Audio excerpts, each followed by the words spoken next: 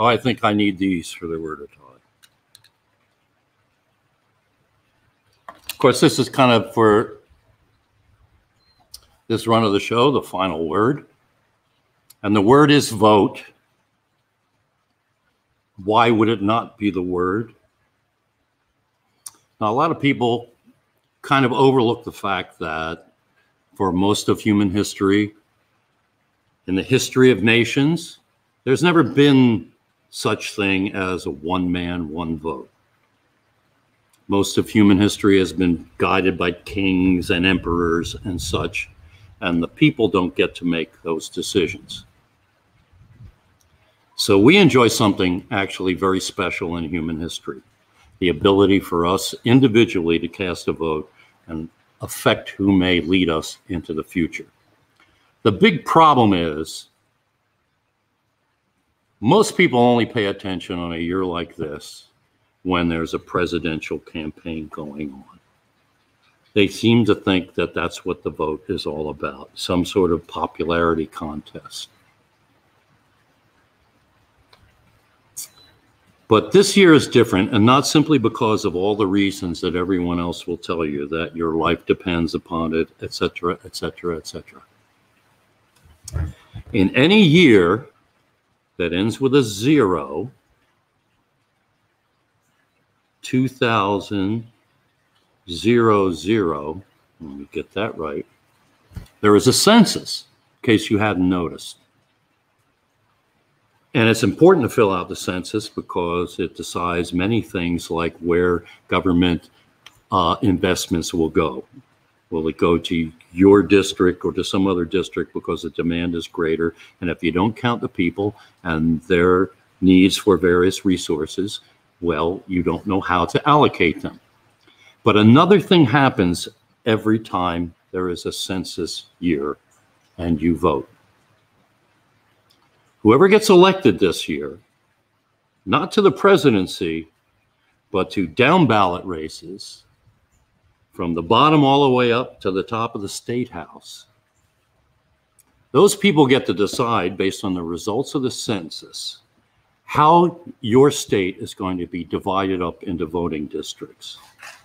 And you wonder how in a state, for instance, like perhaps Wisconsin, where most voters are apparently Democratic, and a state that has leaned pretty liberal the last time, how did that possibly happen? The reason why it happened is that after we elected a Barack Obama, everybody thought our work is done and didn't realize that the very next election would be on a 0 year, a year when the census took place.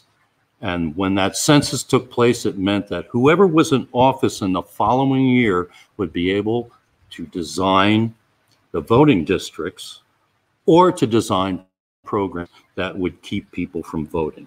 And so you wonder how the minority party manages to pull all of these stunts like gerrymandering and reducing voting rights.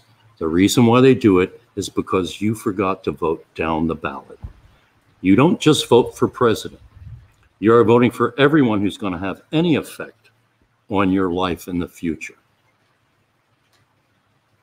So you don't want people who essentially will bend the rules, will cheat in order to gain control, to be smarter than everybody else, depending on the fact that nobody will vote the down ballot, that no one will pay attention to what happens down the ballot.